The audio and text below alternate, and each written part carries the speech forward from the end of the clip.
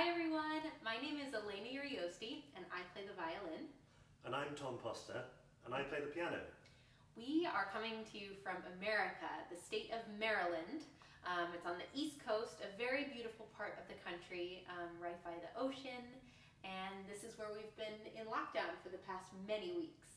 You can probably hear Elena is American from her accent, and I'm English, so we split our time between the two countries, but at the moment, yes, we're across the pond from you, the other side.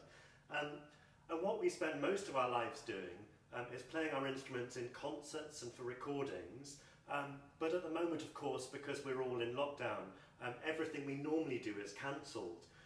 So what we decided to do is make a video every day of us playing a short piece, really just music we love, and really as a way of channeling our emotions. I think for all of us in this unusual situation, you know, some days are easier than others, sometimes we feel happy, sometimes we feel sad, and music's actually been a wonderful way for us to be able to express those things.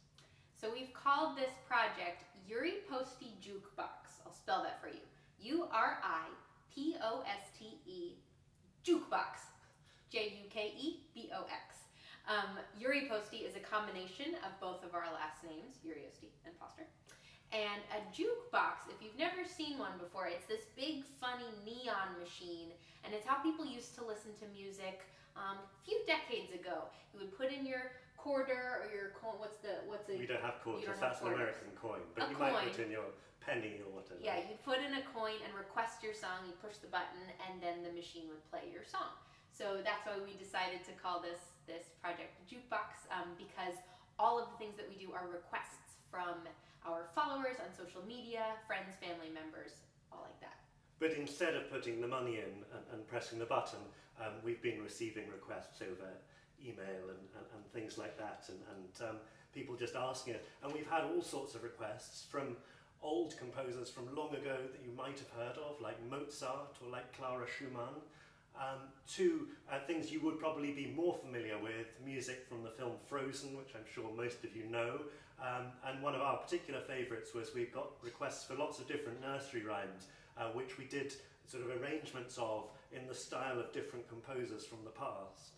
We've had so much fun with it. As you can see, we've put up our fairy lights for little ambiance. We get costumes involved. These are my corgi slippers. So it's been a lot of fun every day making these videos. So we're presenting you with a few videos, which we really hope you enjoy. But if you enjoy these and you want to explore others, there are over 50 of them now. Lots and lots of different music in just a few minutes each. So we hope it'll be a really nice way for young people to discover music. So enjoy, and thanks for being with us. Bye. Bye.